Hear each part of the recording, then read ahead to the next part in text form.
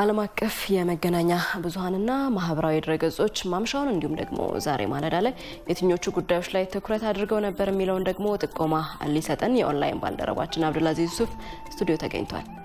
አነስተልን እንግዲህ ከምሽቱ ጀምሮ እስካሁን ድረስ ትኩረት ሂሳብ ጉዳዮችን ይዤ መጥቻለሁ።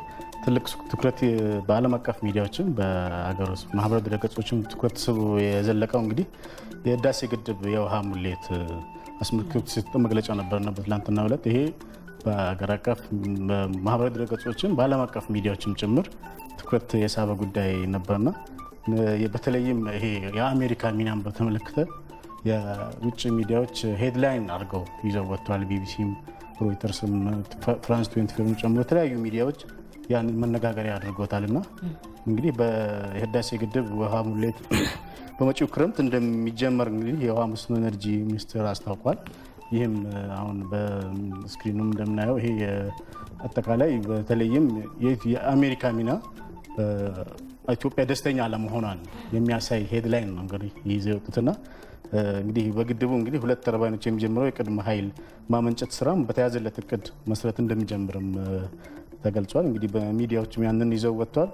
እንግዲህ የግድቡ ሙሌት በተመለከተ የወጣው መግለጫ ፈጽሞ ተቀባይነት ያሌለው መሆኑን አታውቋል። እንግዲህ የአሜሪካ የተፋሰሱ ሀገራት በራሳቸውም ወደ ስምምነት እንዲደርሱ ግፊት በማድረግ በጎ ሚናዋን ብቻ እንድትወጣ ኢትዮጵያ እንደምትፈልግም እንግዲህ ተገልጿል። እንግዲህ በበርካታ ዓለም አቀፍ ሚዲያዎችን ይሄንን ሲቀበሉት የነበረው ዋናዎችን ነው ወደዚህ የመጣውትና ትላንትና እንግዲህ መግለጫውን ብዙዎች ናቸው ሲከታተሉ የነበረው የሀገር ውስጥም የውጭም ሚዲያዎች በተለይ መግለጫው በሚሰጥበት ቦታ ላይ ተገኝተው ነበር። የውጭ ጉዳይ ሚኒስትሩ እንዲሁም ደግሞ የውሃ መስኖና ኢነርጂ ሚኒስትሩ በዚህ ጉዳይ ላይ ያላቸውን የሀገሪቱን አቋም ያንጸባረቁበትን መግለጫ ነበርና ምናልባትም እንግዲህ ውጥረት ላይ ነበረች ሀገሪቱም ከዚህ ጉዳይ ጋር በተለይ ከአሜሪካ ጣልቃ ገብነት ጋር ተያይዞ ከታዛቢነት ወደ አደራዳሪነት አሁን ደግሞ ለግብጽ ያደላ ውሳኔን እስከ መስጠት በሚል ሲተች ነበር። ከዛ ባለፈ ውጥረትም ነበርና እንደው መግለጫው ምን አይነት ይዘት ይኖረዋል የሚለው የብዙዎች ጉጉት ስለነበረ በርካቶች ሲከታተሉት ነበር በማህበራዊ ሚዲያ ጭምር ማለት ነው። ጥሞና ነው ሲከታተሉት የነበረው።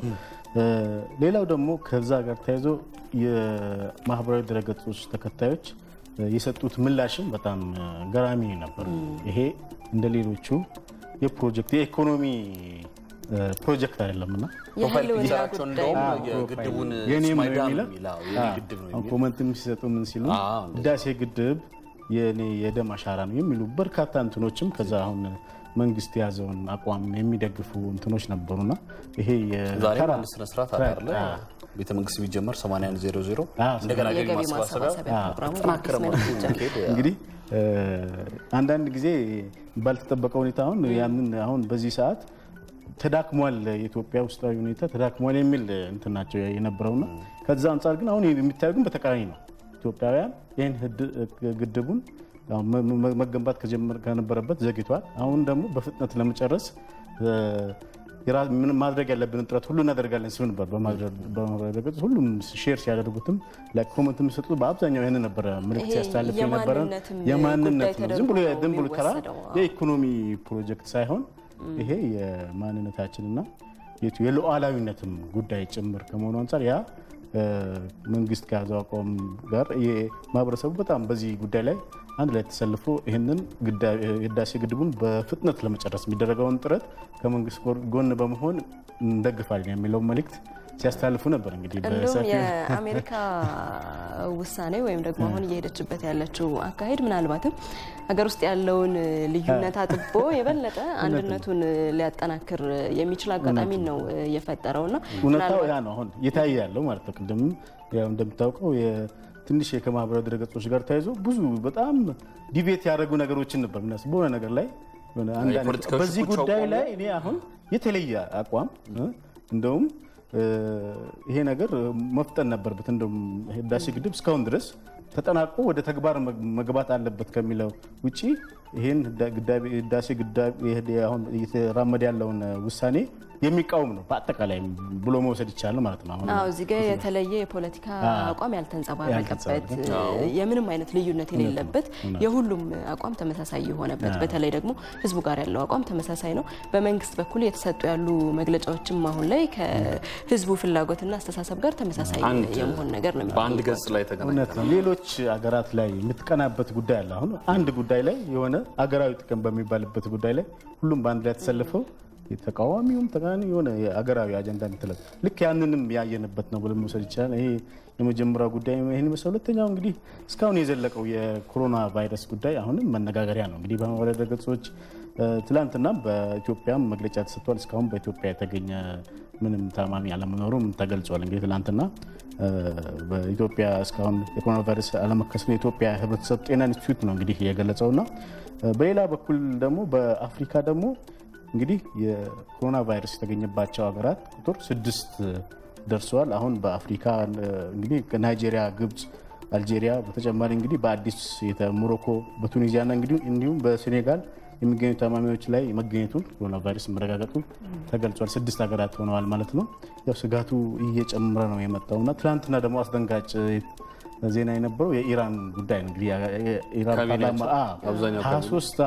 23 ኢራን የፓርላማ አባላት እንግዲህ በኮሮና ቫይረስ መያዛቸው ትልቅ መነጋገሪያ ነበርና ይህም እንግዲህ በ290 ምክር ቤቱ አባላት ላይ ምርመራ ተደርጎ ነበር። በዛ ነው እንግዲህ ተገኘውና እንግዲህ በኢራን እስካሁን የሟቾች ቁጥር 77 ደርሷል። ይህም በማህበራዊ ድረገጾች ትልቅ ከቻይና ቀጥሎ ከፍተኛ ቁጥር የተመዘገበበት ነው። እውነት ነው። እንግዲህ ሌላው ትዊተርም እንግዲህ ሌላው ዴቨሎፕመንት ላንት የነበረው ኮሮና ቫይረስን አስመልክቶ ትዊተር ሰራተኞቹ ያው ቤታቸው ሆነው እንዲሰሩ በተለይ ጃፓን ላይ ያሉ ሰራተኞቹ ቤት ሆነው እንዲሰሩ እያበረታታ ይገኛል። ሌሎችም ሀገራት ያሉ 5000 ስራተኞቹ ቤት ሆነው ኦንላይን ሆነው ስራቸውን መስራት ይችላል።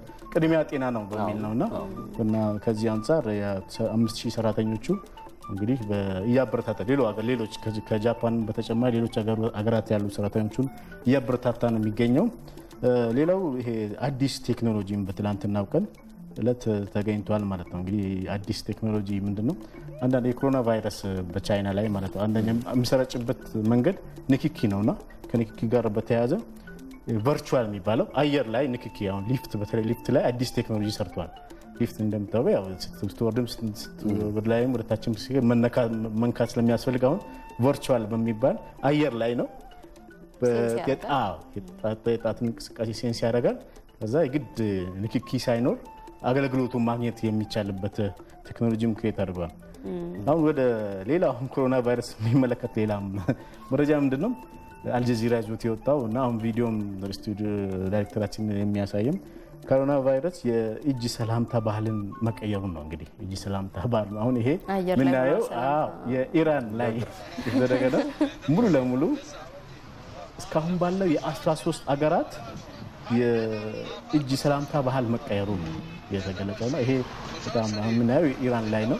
ልክ እንደምታውቀው በእጅ ታይዝ ሰላም የሚባል ነበርና ልክ አሁን የነገር ለካሁን በኋላ የእጅ ሰላምታ ባህል መቀየሩን የሚያሳይ ነውና ሌሎች አሁን ይሄ ተመሳሳይ በዚህ አይነት መልኩ እንኳን ባይሆን 13 ሀገራት በዚህ ተጽዕኖ ላይ ወጥቷል። መጀመሪያ ባህላዊ የሆነ እጅ ሰላምታቸው ሰላምታ የሚደረጉበት ሂደት ሙሉ ለሙሉ መቀየሩን የሚያሳይ ናቸው። እንግዲህ ይዘት ለነዚህ የበሽታውን አስከፊነት የሚያሳይ ነው። አጠቃላይ ሁኔታውን ስትመለከተው ቻይና ላይ ተነሳ ይባል እንጂ መላው የዓለም ሀገራትን ነው በአሁኑ ሰዓት እየጎዳ የሚገኘው። ቀደም ሲል ቢዝነስ ዘገባችንም ላይ ስናነሳው ነበርና የዓለምን ምጣኔ ሀብት ጭምር ነው እየጎዳ የሚገኘው። ቀድሞ የነበረው ፎርካስት ወይም ቅድመ ትንበያ በ2020 የዓለም ኢኮኖሚ በ2.9 በመቶ ነበር እድገት ያስመዘግባል ተብሎ የነበረውና ከዚህ ከኮሮና ቫይረስ ጋር ብቻ በተያያዘ ወደ 2.4 ባንዴ ወርዷል ማለት ነውና እንደውም ስርጭቱ አሁን እያደገ ያለው ከቻይና በሌሎች ላይ ነው። ሀገራት ላይ ነው። እዛ ላይ ያዝ አድርጓል። እንግዲህ ወደ 92100 ሰዎች እንግዲህ በዓለም አቀፍ ደረጃ በአሁኑ ሰዓት የኮሮና ቫይረስ ተይዟል። ወደ 3128 እንግዲህ ለህይወታቸው አልፏል ማለት ነው እንግዲህ አሳዛኝ እንት ነው ተጽኖም ከፍ ያለ ነው የሚወጣው ወደ መጨረሻ መረጃ ለማግኘት የተለያዩ ተመራማሪዎች ያደረጉ ነበር አንዳንዶቹ ክትባት እንትኖች ምንድነው ወደ ኔዘርላንድ ላይም በተመሳሳይ ተብሎ ነበር እንግዲህ መፍትሄ እስካሁን ድረስ ይሄ ነው የሚባል ተጨባጭ መፍትሄ እስካሁን ድረስ መሬት ላይ ወረደ ነገር የለም ግን ጥረቶች እንዳልኩ በጥረቶች በዓለም ጤና ድርጅትም በሌሎችም እንትናቸው ሙከራ ያደረጉ ቻይናም ተለያዩ ወሬዎች አሉ ግን እንደዚህ ተጨባጭ ነገር አሁን አንዳንዶቹ ወደ በአይጥ ሙከራ በቤተ ሙከራ የተደረገ ያሉ ሙከራዎች ከመግለጽ ውጪ ይሄ ነው የሚባል ተጨባጭ ነገር የለውም እንግዲህ ቅድም ሰላምታ የተቀየረባቸው ቅድም አገራቶች ለመጥቀስ ያህል ቻይና ፈረንሳይ ብራዚል ጀርመን ስፔን ሮማኒያ ፖላንድ ኢራን ኒውዚላንድ አውስትራሊያ የተባበሩት አረብ ኤሚሬትስና ኳታርና አሜሪካ ሁሉንም ሰላምታ የተቀየረባቸው ሀገራት ናቸው እንግዲህ ወደ መጨረሻ መረጃ ነው እንግዲህ ማቅራው ነው አንድ ቀይ ቀበሮ 11 ልጆቿን ስታጠባ የሚያሳየው ቪዲዮ እንግዲህ መነጋገሪያ ሆነዋልና ማለት አሁን የእናትነትን እንትን የሚያሳይ ነው ማለት ይሄ የምናየው ቪዲዮ ቀይ ቀበሮ ግልግሎችን የምታጠባው እንግዲህ በየቀን ራሷን ለመመገብ ከምታደርገው ሰዓታትን የሚፈጅ አድካሚ የአደን ጊዜያት በኋላ ነው እንግዲህ ያንን ነገር ምትለውና አሁን የ11 ያው ከ10 እስከ 11 ብዙ ነው እንግዲህ ቀይ ቀበሮ እንትምኑት ነው አሁን ይሄ በፓራዳይዝ ቫሊ ኖርዝ ኦፍ የሎ ናሽናል ፓርክ ነው አሜሪካ በሚገኘው ነው የተቀረጸውና እነዛ ህፃናቶቹ እናቷን ምን ያህል እየጎዱ ማለት ያንገላተው እንደሚጠቡ የሚያሳይ እናትነት በሰዎች ብቻ የተወሰነ ሳይሆን እንግዲህ እንስሳትም ጋር ተመሳሳይ ስሜት እንዳለው የሚያሳይ ቪዲዮ ነው የሚያሳይ ነው እንግዲህ የእናትነት ዋጋ ማሳያ ነው አሁን እንደውም ሲጠቡ ሮቴት ያደረጓት ነው የሚጠቡት ነው የሚለው እንግዲህ ወደ ዴይሊ ሜል የወጣው መረጃና የአጠቃላይ አሁን የእናት ለልጆቿ ማለት እንትን የምትለው ይላል ማለት አው ከዚህ አንፃር ለዛሬ ያስኳቸው መረጃዎች ይሄን ይመስላል ወንታሰሪያና ወደላስላው ሰግናለሁ መልካም ቀን